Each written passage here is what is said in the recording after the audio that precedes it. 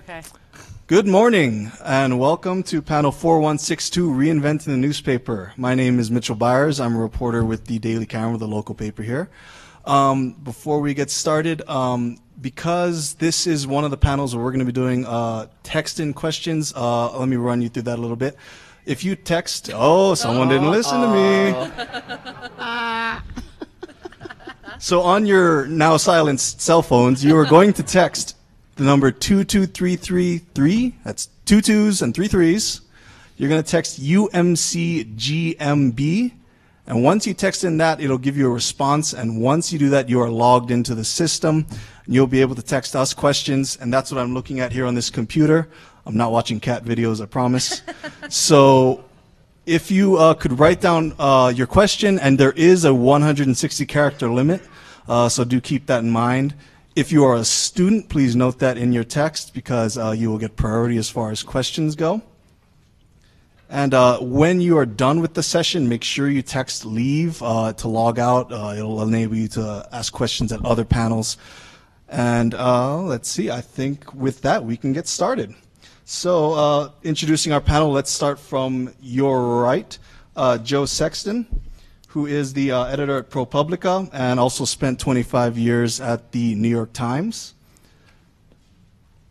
We have Doug Carlston, who is the founder of Ballroom Software and is currently the CEO at Tawa Systems. And then Ellen Sweets, who is has worked at a variety of papers, including the Denver Post here in Colorado, where she won a James Beard Award. And next to me, Bonnie Burton, who has written a lot of books about, you may have heard of this, Star Wars. But she said you'll have to hold the Rogue One questions until afterwards. I've written for newspapers too. And, well, that's what I was going to get to. Just so you know, you're like, why is she on this panel? So my first job was the Daily Boulder Camera. So I graduated from this school with a journalism degree. So I actually have a journalism degree. Those still exist, and people are using them still. I'm looking at all the kids. They're still existing. In a time really not long ago in a galaxy not far away. Okay. Yeah, the cool people read newspapers. Yeah. We're going to be super biased on this panel. I hope you're aware of that. All right, well, let's get things started. If we want to start on the very far end, Joe? Sure. So when I'm staying with Stephanie and Alan Rudy, and Stephanie's played a huge role in organizing these panels. So when she told me she was putting together one, maybe on newspapers, I said, okay, I got a good title for you. Oh, AV guy, I think all the mics are super low. Is there a way to turn them up? Because sorry. Not everybody's Not everyone. loud as Bonnie and me. I'm yelling into the mic, so. All right, cool. Is that better? No. You're closer to your mouth. You have to get closer to your mouth. I think I can. Is this better? All right. I was about to perform a sexual act if I got any closer.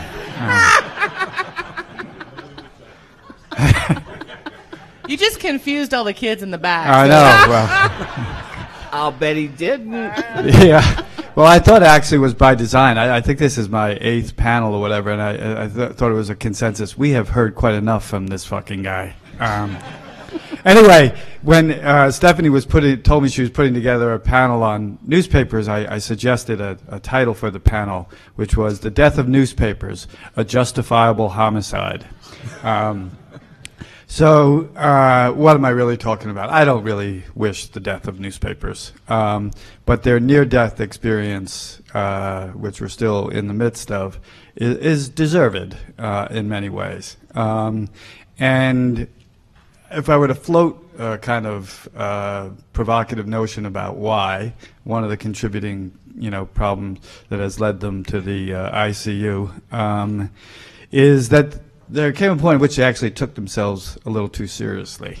And, if you want to entertain that notion and play along with me or whatever, what do I really mean? And I think in trying to answer that, we can begin to wrestle with the question of, what do we want newspapers to be? And what did we ever expect that they could be?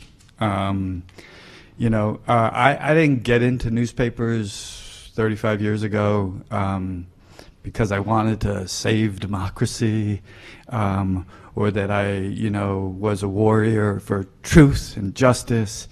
I got into it because back in the day they used to call the newspaper business a racket. And there was something really charming and attractive about the newspaper racket. It was a place or a newspaper was a thing that was audacious and mostly absurd, a daily exercise in guts and fact-finding and entertainment and outrage and comedy and exposés and recipes and comics and ball scores. It wasn't some pillar of society. Maybe it helped serve a function of that, but it wasn't what attracted me. I've taken to calling newspapers like an elaborate daily bluff, right? The New York Times publishes 100,000 words a day, roughly, just in the print paper, right? So that's a good-sized novel. And the idea that you could write a novel every day and have it be the, quote, paper of record. I mean, it's a kind of bizarre, unsustainable claim. I mean, I like its outsized ambition and its kind of provocative arrogance, but you can't really believe it to be, the gospel.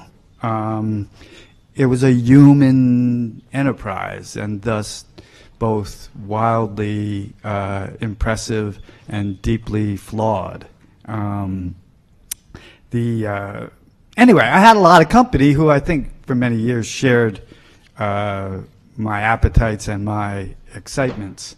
But more often than not, when I heard them sort of evangelize the virtues of newspapers and both why they had gotten into it and why they needed to exist, I heard much more of the sort of moral argument than a kind of basic business sell. And, saluting Watergate, making a movie like Spotlight can, in many ways win people's hearts. And, winning people's hearts is an important part of making a buck as well. But, they can also, long term, can those arguments get people to consistently, reliably open their pockets or their wallets, attract investors, and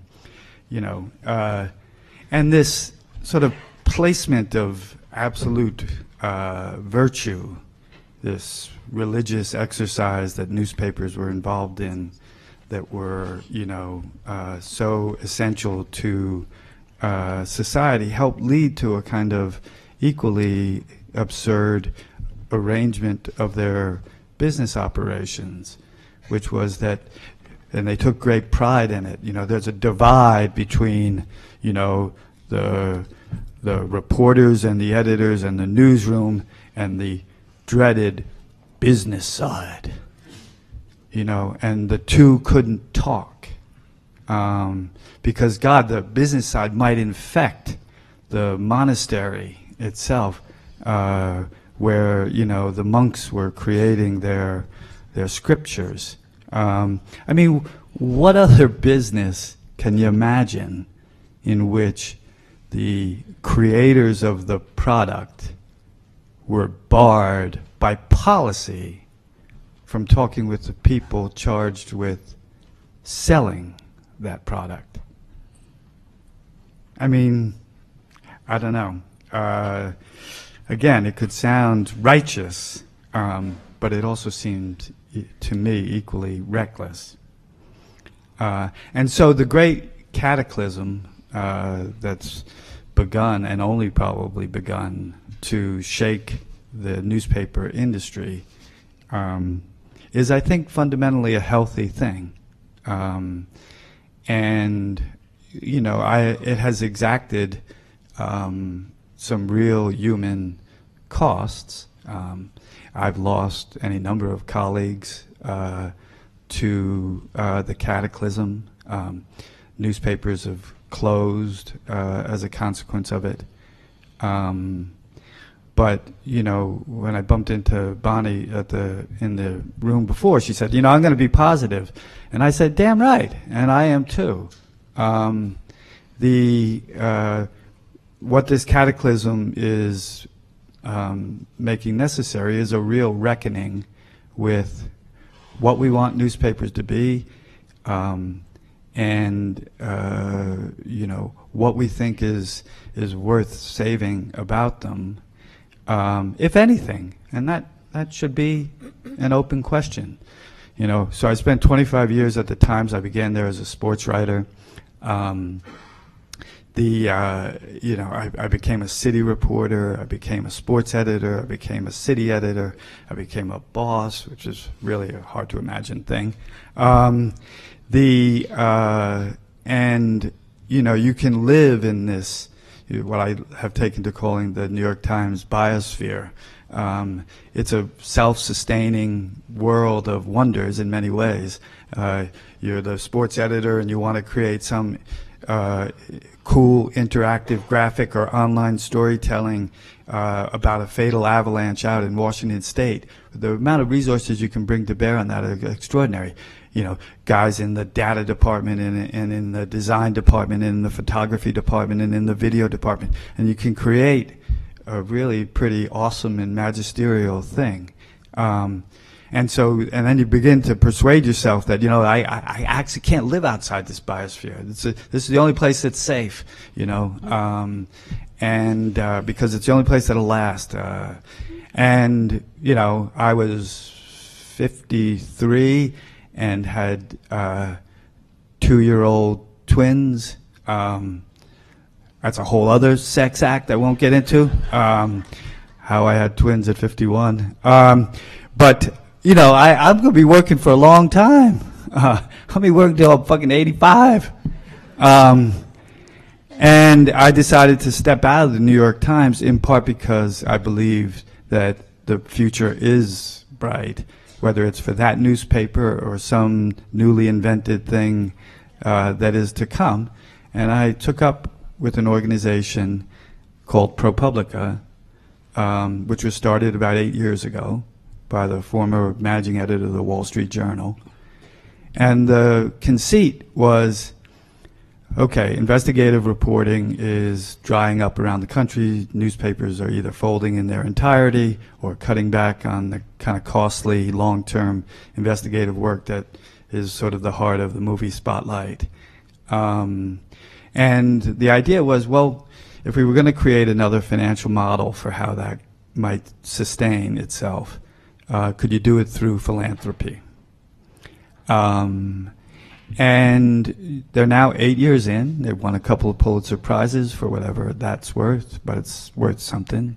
Their entire staff now is 62, where once upon a time was maybe 10.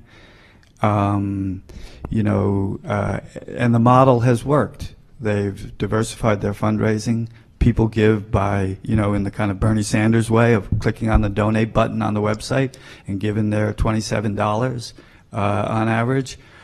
And, there are billionaires in the world who actually care deeply about investigative journalism, who have invested large sums of money in it as well. And it may or may not in the long term be a sustainable financial model, but what I love about it is its kind of explicit rationale. Unlike the newspapers I inhabited for most of my career, they were quite clear. We're not going to make a buck here. We're asking for your bucks to sustain this.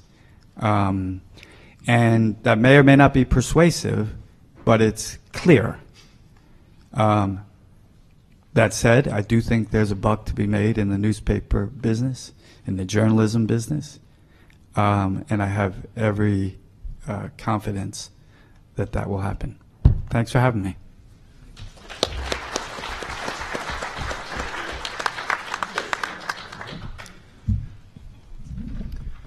Good morning, everybody. I think one of the things we have to understand to reinvent the newspaper is what actually happened. The news, the press, the fourth estate used to be considered absolutely essential to a functioning democracy. It was the way you got information out. It was the way that people were well enough informed to make wise decisions about their leadership and other issues. Superman had a newspaper job as a day job. There were all kinds of virtues associated with the press. The real question now is how much of that still exists? How much are we losing as newspapers shrink and close? I was on the board of Ballroom Corporation for about 5 years in the last decade, and it started when I went there. I think it was a $1.5 billion a year business, and it lost regularly 20% of its revenue per year while I was on the board. Not entirely my doing. I think that the internal belief was, since World War II, most revenues for newspapers came from advertising. Before that, it was largely subscriptions, but it moved heavily toward advertising as they took advantage of a local monopoly for classified and display ads, and most newspapers became monopolies or near monopolies in their area. The management at Ballroom felt that it was techies like me, including especially people like Craig Newmark, who started Craigslist and mostly gave away what they were trying to sell people for a lot, that were destroying the newspaper industry. However, readership was going down 20%. They weren't going down 20% because our ads weren't selling. They were going down 20% because people were finding other ways of getting the kind of short-form information that most people wanted on a daily basis. AP was available online. It was available through all kinds of sources. And increasingly, I think people noticed that for news, national and international news, pretty much what everybody was offering was the AP headlines. So that you weren't getting heavy differentiation. Where newspapers still were incredibly valuable was local sports, investigative journalism, and some other areas that weren't well served by the online services that were available at the time. Food was one of them. Food's very important. There are also some really good cookbooks out there. There are some alternate ways of getting there, but you're right. And of course, I'm probably blind to that one. So what happened was that where people found alternatives, they were starting to take them. They were starting to prefer them for one reason or another. One of the ways of providing a needed service is through voluntary contributions from members or supporters, like ProPublica is doing with investigative journalism, the Center of Investigative Journalism. There are other ones that are doing it. I was chairman for 5 years of Public Radio International, and Public Radio tried to fill a void of what was, I think, considered, at least in terms of radio, long-form journalism, longer form, anyhow, than headlines, and did it through a membership and a donative process. And that is still largely healthy. This is contrary to some popular belief. It's not largely funded by the national government. There's a very small amount of contribution to the public media. It's mostly membership driven by people in local communities, and it seems to work. I'm hoping that ProPublica works because investigative journalism is really important. But there's still a gap there, and the real question is this an evolutionary process going to lead us to getting the kind of information we need through new media, which is what people increasingly are turning to, or is paper itself somehow still necessary to the process? And I would argue that I think we're going to get what we need, what we want and value in terms of news, but probably not in a paper printed form. You can look at things that were largely left behind in the first wave, local sports, for example. And there are all kinds of online services that are starting to cover this effectively. Some of them are organized, some of them are disorganized. I know people who tweet their kids' games online live so that when other parents can't be there at the games, they follow them that way. I think it's a little painful, but you can do it if you want to. There are there are part of the problem, of course, is the budgets shrank. Is that people lost their bureaus, they lost their stringers, they lost essentially their access to information. So newspapers did start to rely increasingly on the one surviving bureau. There's Reuters Business, and there are a few others, but largely AP. And so the quality of the information was also going down in the printed newspapers. But you are starting to see an uptick in alternate sources across the media. And the real question is, can online come up with a model that will give us the same level of vibrancy that we had when printed newspapers were effective? And the short answer is probably not, if in fact you need to put the same number of dollars in. Because the number of dollars available to newspapers was due to the fact they had a local advertising monopoly, which is incredibly lucrative. And until, in fact, the press, rather than the retail universe, learns how to take advantage of online advertising in an effective way and gets over this problem of the trying to build a Chinese wall between information gathering and money gathering, they're going to have a very hard time with this. This came up in public radio because although sponsorship was permitted, ads were not in public radio. I don't know if you've noticed that sponsors increasingly sound an awful lot like ads. That's it. I think it's an inevitable process. If that's where you get your money, that's basically what people do so they can keep the doors open. So I don't have a whole lot more to lend to this except to say I am optimistic that we're going to get what we need. I don't think it's going to be as rich and as deep if we try to sustain the model that's expert-driven, of professionals supplying the information we need for a long term. I think the way we're going to get there in terms of quality is probably going to be through crowdsourcing information. Crowdsourcing is a process of asking a lot of people and to both bring you information and to filter the information so that it increases in accuracy. Wikipedia is a common encyclopedia of information online. I imagine all of you have used it. If you've ever wondered how accurate it is, look up things that you know something about and see how many errors you run into. I usually find a few, but it's generally pretty good. And I think it's getting better over time. So my optimistic approach is I think we're all going to become the reporters of the future. Some of us are going to be much better at it than others. And my hope is that we'll develop reputation systems for people who are good at accurately reporting what they see that will allow their voices to be weighted more heavily so we tend to get a more accurate picture of the universe. It's a long-term approach. I don't think it's going to happen overnight. But I do think that's the future of the newspaper. Thank you. Sorry. Real quick before we move on, I see a lot of you writing. If you don't want to text in questions or you want to save your texts for emojis with your friends, raise a hand and we'll have a producer get you an index card, and that way they can give that to me if you don't want to text in your question. So if the producers or the people with index cards could kind of raise your hands. They're in the back of the room. Yeah, just kind of try and get their attention if you have a question you'd like to write down. Okay. Go ahead. So here's the deal. You grown-ups, forgive me. I'm just going to talk to the kids, okay? They bothered to get up this morning, get dressed, and sit here and look as though they really want to be here. So I'm going to talk to you guys. And I'm going to answer a couple of questions that you're probably going to want to ask me anyway. So I will tell you that I started out in journalism at my father's weekly newspaper. It was a black weekly that was started during the Depression. And fast forward, I grew up doing that. My mother was an editor. I had lots of books in my room. I used to get in trouble a lot. And so they would send me to my room where I had a wall full of books. And I read, and I read, and I read, because I got into trouble a lot.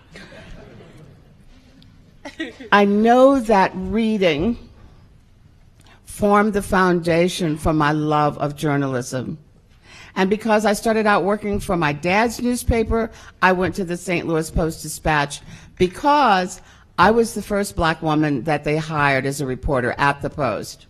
And the reason they hired me was because I did a lot of stories about the black community that the St. Louis Post-Dispatch was overlooking. And our job was to prove to people who lived in the greater metropolitan area that not all blacks were criminals, athletes, or entertainers, that we did other stuff. And what I used to do is go out and find stories that nobody else was looking for.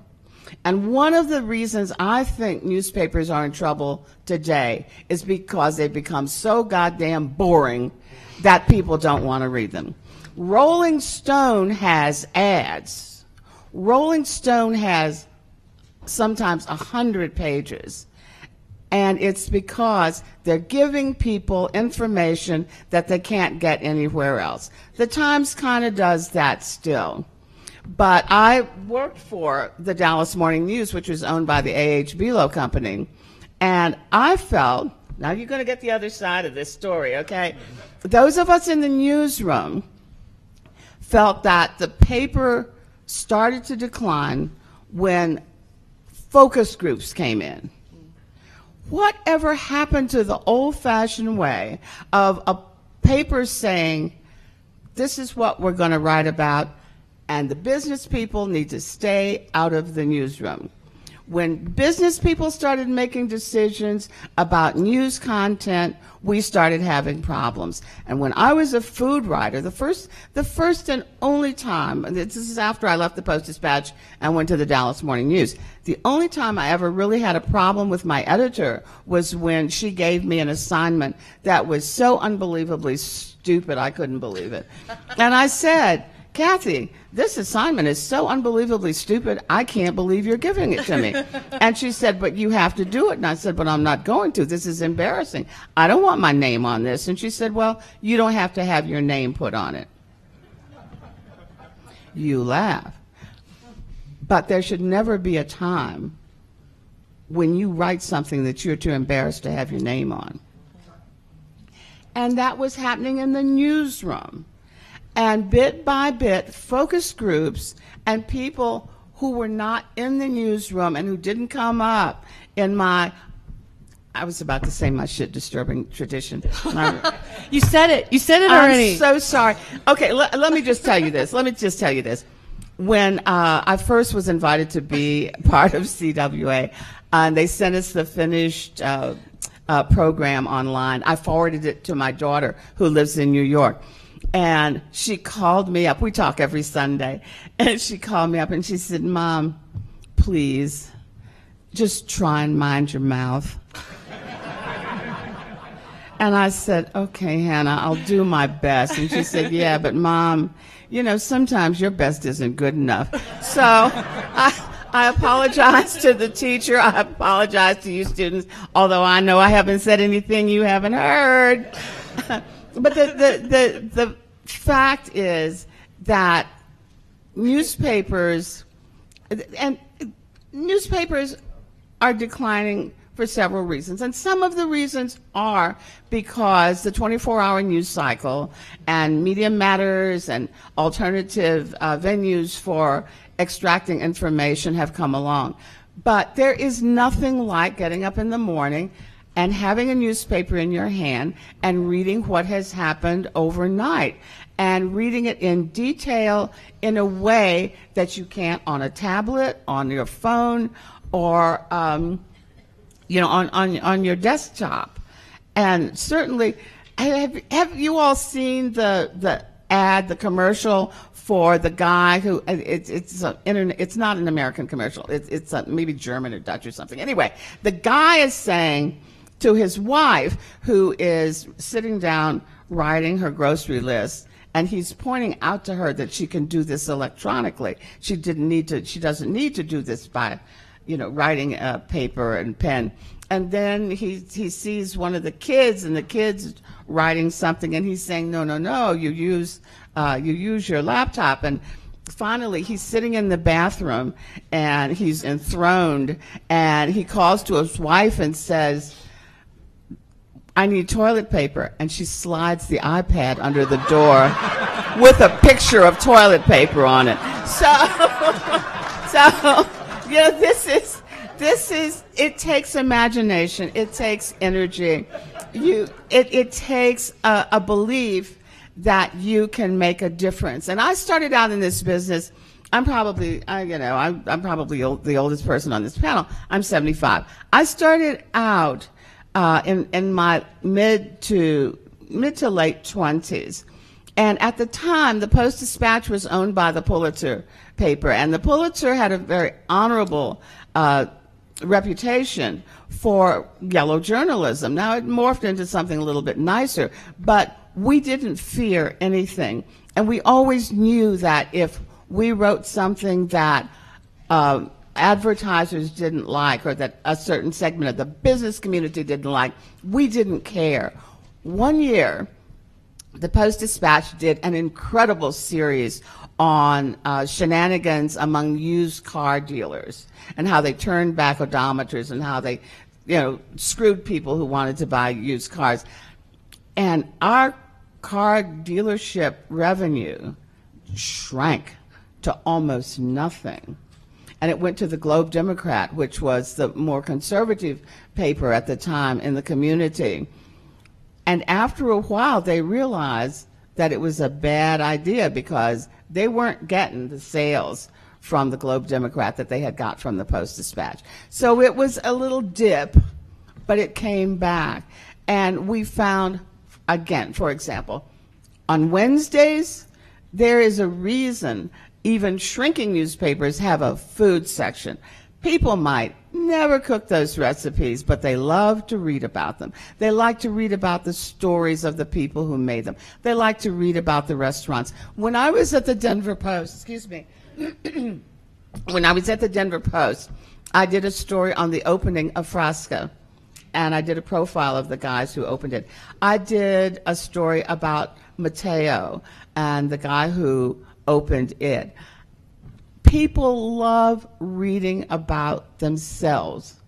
And when you stop writing about the things that affect people's lives, when a committee starts deciding what information you should read, things fall down and go boom, And so when I'm talking to young people, I say, be fearless. Find ways to write what you believe in. Read until there's no tomorrow. And remember what my father, N.A. Sweets, once said to me that I'm passing on to you. Develop a skill for writing and writing well, because it's a skill no one will ever be able to take away from you. So whether you're writing for a newspaper, a tabloid, a magazine, know that you can do that and transfer it anywhere. But I hope you'll still be reading newspapers.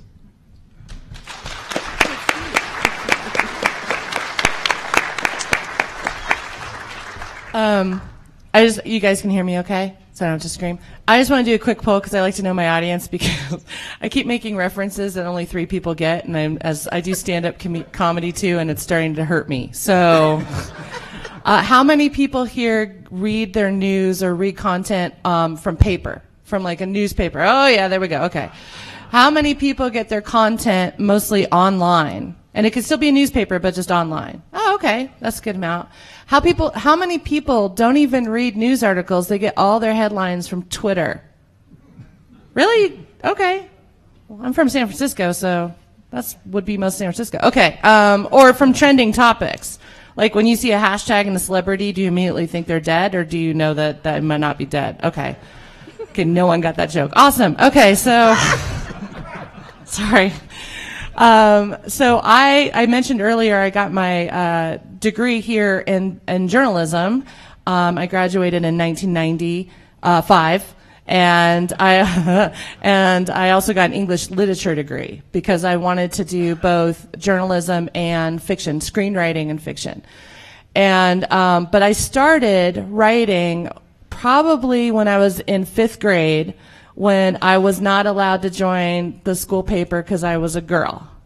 So I started my own newspaper and poached all the good writers. And this is going to be fun talk. Okay, so I had this thing called a typewriter. It's a keyboard that isn't connected to anything. That you put paper in, and sometimes your fingers would get stuck in it if it wasn't an electronic one, and whiteout was this eraser that was liquid. Okay. And my mom was the school. I know, it's fun. I love doing this because all of you know this. So it's fun to see what they know. So then my mom was the school librarian, so she had access to something called a Xerox machine. And it's this thing. Yeah, I love this. See, they're already shrugging. I love this. And it's something that you copy paper and you can make more paper. So it's like your own little Gutenberg press. I bet they don't know that. And that's when you publish your newspaper. Okay, I'm sorry. I'm shaming the youth. So this is all on Wikipedia. You can look this up later. Anyway, so I made my own school newspaper, and that's when I decided I was like the female Will Hurst of the 70s. And Will Hurst, look him up. That's a good one. Citizen Kane is a movie. So anyway, I decided to do that, and then I found out there's this thing called letters to the editor of every newspaper, and I started typing up angry letters to the editor when I was in junior high about articles that I disagreed with because the reporters weren't getting youth culture. And I thought I was being awesome by writing these letters to the editor. So if you don't know what a letter to the editor is, that's the comments section. Right, of anything, but you send it in an envelope, and okay.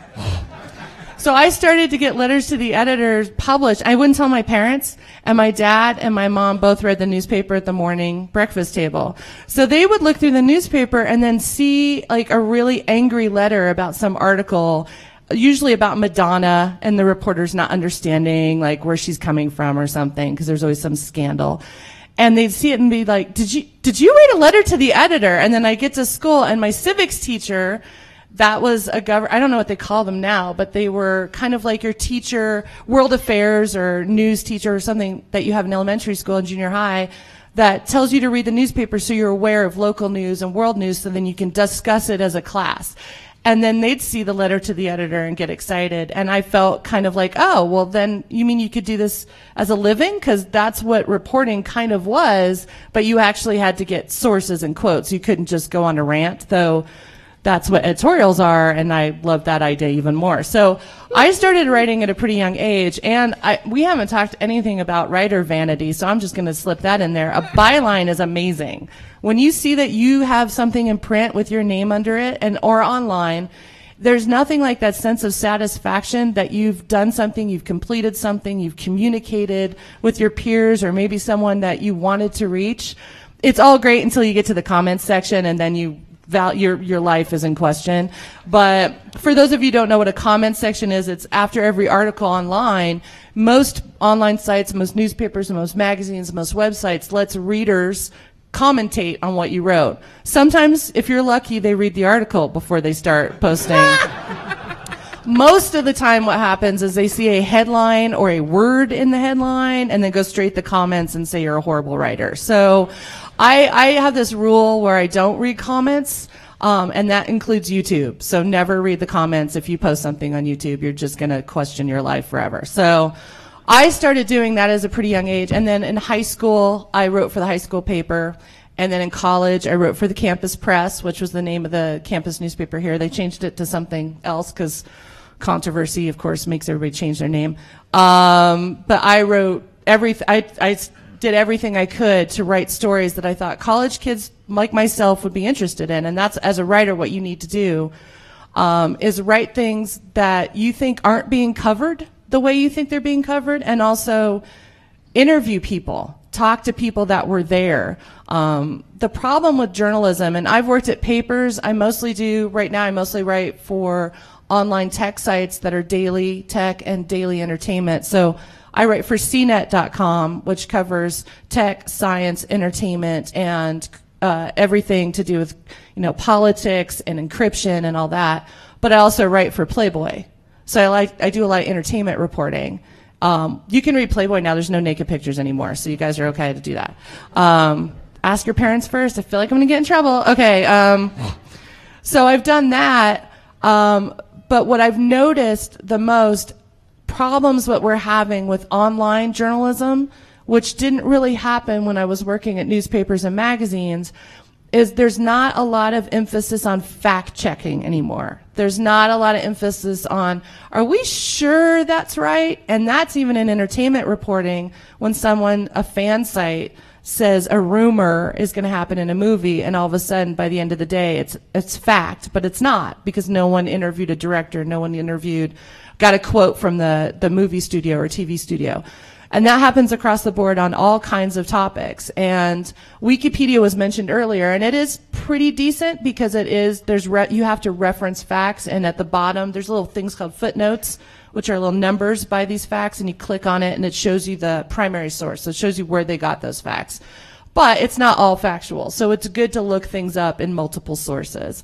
But there's a lot of lazy bloggers and journalists out there who see one little quote and they'll have a whole story based on one quote that they didn't even see if it was actually said, or one fact, or one tiny little trending topic that they blow into something else that isn't true. So as a reader, it's now up to you to be a little bit more diligent and look at a couple more sources and find, if you're reading entertainment news, know that Variety, Hollywood Reporter, those are, kind of the entertainment people that to trust, whereas, Star Wars Girl 69 may not have all the facts. So you got to be careful of bloggers that are just making stuff up for clickbait.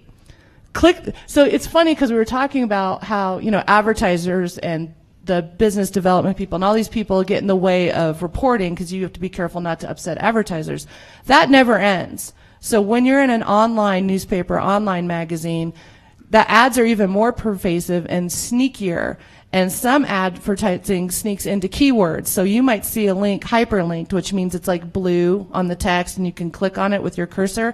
The problem with that is it's sometimes instead of going to a definition or another article, it goes to an advertising site or it goes to a pop-up ad. And anyone who's been online knows how annoying banner ads are and ads that take over a screen and you don't know how to get rid of them because that little X to get rid of them is tiny. That's what we had to deal with in print, only they weren't moving. They weren't distracting you from the article other than being off to the side or maybe a full page. This is going to distract you and drive you crazy. And that's something we have to deal with. We have to deal with editors that know that the online site has to make money just like any other publication.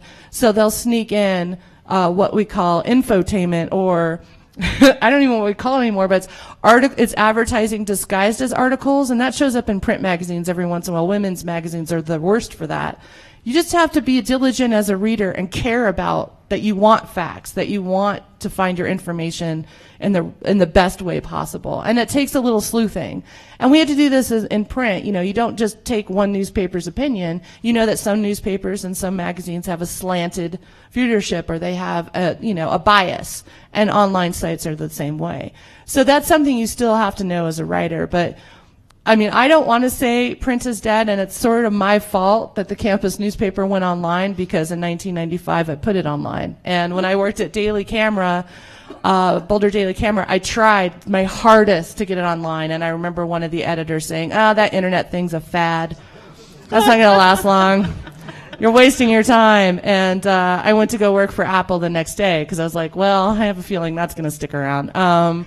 But I worked in the tech industry for a long time, and I worked at different companies that basically their ideas that stuck and still stick today are community and news.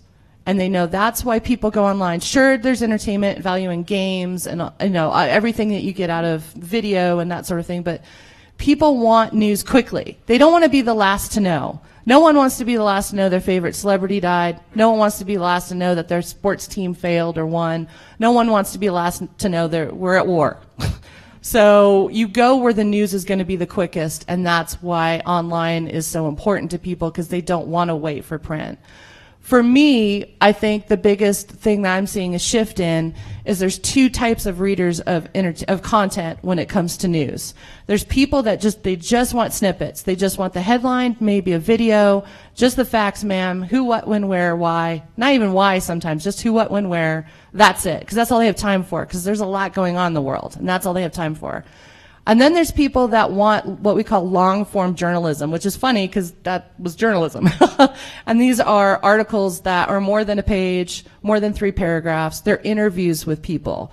They're, longer commentary pieces. They're the why. And you need to read those too. You can't just have some of the facts and not know why this is happening, not get a perspective, not have a connection.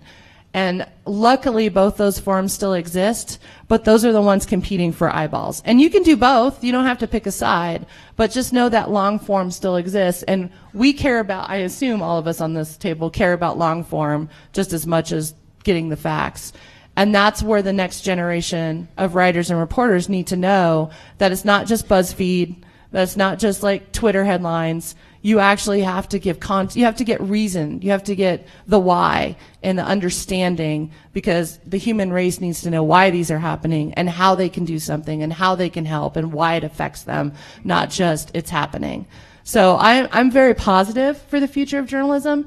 Print may come and go, and I still think an ebb and flow happens. When I was in San Francisco in 1995, zines were huge. And that's when online was just starting and really getting its grasp. But zines were these things that were very specific topics, and they were magazines that you just print and Xerox and staple, and they were at every record store and every comic book store, and it was self-published.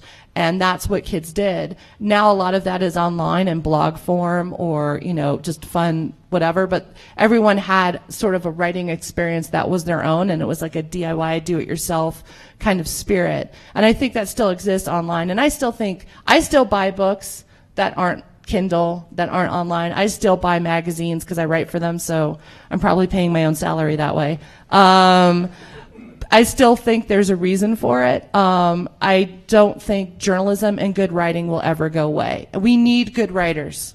Nothing hurts more than spending time reading an article for information and knowing that the writer had no training whatsoever with grammar, with just getting to the point, with actually making sense, and it's painful. So to me, the biggest message I can give to writers out there that are starting is just write, read, write, read.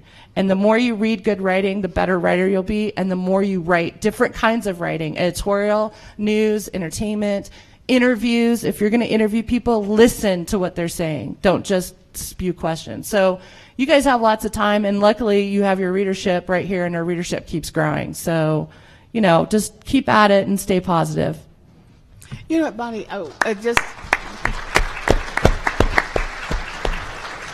as an adjunct to what Bonnie just said, I want to point out to everyone, especially you young people who might now think about writing letters to the editor under a pseudonym. Years ago, one of my editors said, for every letter that they receive in letters to the editor, that one letter represents 100 people who do not write. So if you think your one letter doesn't matter, you're wrong. Even if it never makes it into print, it matters. And I think that the whole notion of becoming disengaged from the dissemination of news is related to the fact that we read, we react, but we don't communicate to the people who present that information that we like it, we don't like it, we hate it, we love it. It's very important. And actually, since you've already kind of moved us in that direction, was there anything that any of you wanted to address as far as your fellow panelists? Just points? real quick, I do want to say for you guys that are just starting out in journalism, a big thing is you don't get paid necessarily per article anymore. You get paid in something called traffic, which is what these people are. That's what we call audience, clicks. And so sometimes you have to write things that a lot, so you have to write a lot of content in order to get your traffic numbers, or you have to pick very strategically articles that no one else is doing and get a perspective no one else is getting, so eyeballs. I mean, that's regular journalism 101 is be different, be interesting, but just know traffic is huge, and that is readership. And that is something that's never going to go away. You have to get eyeballs. Just be sure that you have ethics as well when you're doing that. Okay. I'd love to jump in just to express a different point of view from Ellen. with as much respect and lack of profanity as possible, just to honor her daughter's wishes. This notion of focus groups, I understand where Ellen is coming from, and how a newsroom or a newspaper or a news organization puts focus groups to use, whatever. And focus groups, right, by which we understand you take readers of the paper or whatever and ask them some questions about what their experiences have been like, and what they've enjoyed and what they've been upset by, and what they think is lacking and what they'd want more of. So any good tool can be misused, and it sounds like in Ellen's experience that it was misused if business people were in the newsroom then making editorial decisions. But they can be put to great use, right? Because there's a kind of obvious and overdue efficacy to it, right? Because again, people are reluctant to conceive of the newspaper as a product, because somehow that seems offensive or beneath what newspapers do. But that's what it is. It's a product that's being sold. And if you were making any other products and didn't listen to the people who were selling them, telling you, you know what, your vacuum cleaner sucks because I can't plug it into whatever, you'd be quickly in the toilet as a business. And, just play it out, right? So you're in a focus group with a number of, and the Times did a very good and thoughtful and way overdue exercise in talking to its readers. And if you found out that, in an intelligently assembled focus group or whatever, no one was reading X, whatever that happened to be, crime coverage in your metropolitan section, or there was reason to believe in a statistically sound way that in fact no one was reading it, why would you continue to offer it? There are certain imperatives that you would still like to think you were honored to do it, crimes of significance, crimes with, greater meaning, crimes that were just great stories, because sadly they often are. I do think that focus groups and their use have a real role, and the Times is engaged in now, a decade too late or a decade late, we'll see if it's too late, in some really sophisticated research into what their audience wants and what they might be able to offer that would increase their audience. And that's not a heresy, and that's not a betrayal. And nobody says you have to then forfeit your right about what you ultimately put online or in the paper to the business side. So I just wanted to note that, and then in that kind of mindset, one of my favorite sayings from a guy who had spent his life at the New York Times and whose father had spent his life at the New York Times, and we used to have orientations for new hires, new employees at the Times, and department heads would get up and speak in front of them, and I was in front of his group once, and he said, "The New York Times is a place full of rules that don't exist." And if you stop for a second and let the full profundity wash over you, which I can see is not happening, but just stop and think, right? Full of rules that don't exist. People put themselves in shackles that they aren't obligated to put themselves in. And that kind of mindset, when it comes to the idea of how do you aggressively and actively sell this great product you have, I'll tell you a quick story that I think is revealing in that way. So when I was sports editor at the Times, we did a very ambitious project that ultimately came to be called Snowfall, and it's now gained some notoriety as some seminal moment in the world of online storytelling. I don't know whether I believe that, but it sounds kind of nice to my mom and dad.